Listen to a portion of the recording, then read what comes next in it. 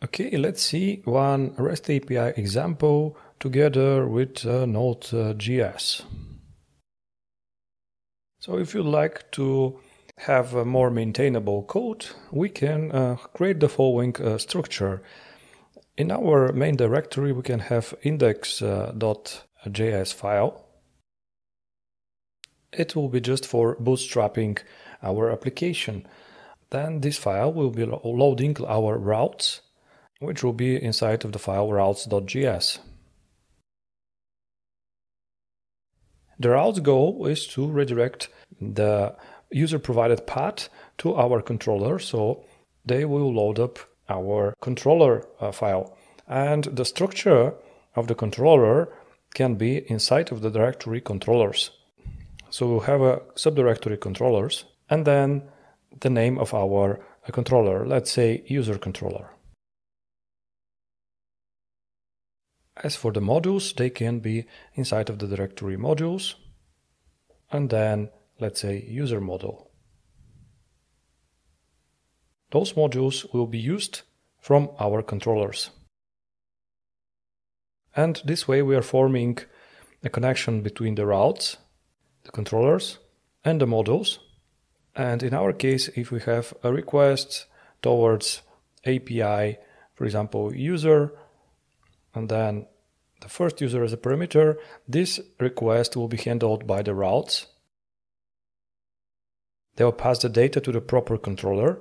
Then the controller will contact the module, and the module will be connected with the database, will return the data to the controller, and from the controller, the data will go to the client who has requested the information. It might be a browser, it might be another API, a third-party service for testing such as Postman, or any extension for composing API requests.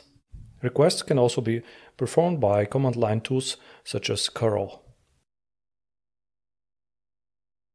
Okay guys, we'll explore two types of requests, one post and one get. We'll start with a get request. We're trying to get into the path of user get and then a one. In order to handle this, our application first bootstraps itself using the index.js file.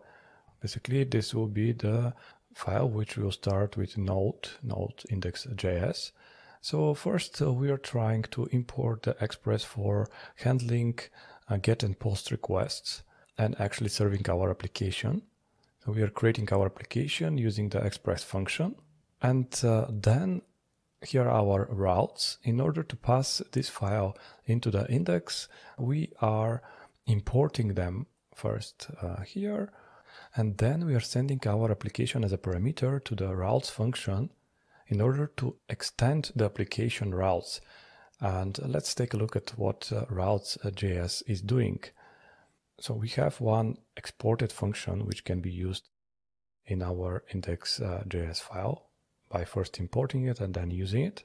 This function is accepting the parameter app, which is our application.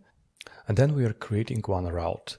And first we are starting with /user, and then we are trying to capture the information afterwards. So if our request is /user/1, one will be saved inside of this parameter user ID here. This route user / and the number of the user can accept post and get requests. We are interested in the side of the get request and how we will handle it. So we have the request and the response passed from the route, and we choose just to send to the user certain kind of data via JSON format. In the case of post, we are using our user controller and especially the add new user method of the user controller. Now, in order to use it, first we need to import it. So we are importing the user controller here from controller's user controller. And then let's take a look at what this function add new user consists of. So first we are exporting it in order to be able to import it into routes.js. Then we are given access as a parameter to the request, and we are able to send a response. In case we are using a get request, we can find our parameters sent inside of the rec.params. And then with a dot, we can list all the parameters which are sent to this controller. This user ID here that we see is exactly the user ID that we captured via our route. And that's how Express is handling the routes. It's capturing the parameters, and then we can retrieve them using rec.params. The name of the parameter. Okay, now for the post request. As you can see, most of the things are similar. Again, we are importing our user controller. The difference is that we are handling the route using .post here, and we are accessing the information from the post request inside of the rec.body, and then the name of the parameter that is sent via the body object. So in case of post, the whole controller is doing the following. It grabs the user ID, which is passed from the request, and it forms a response. And the response is sent via the JSON method to the requesting party. As you can see, most of the business logic is performed inside of the user controller. It can also connect to database and perform queries, returning relevant results.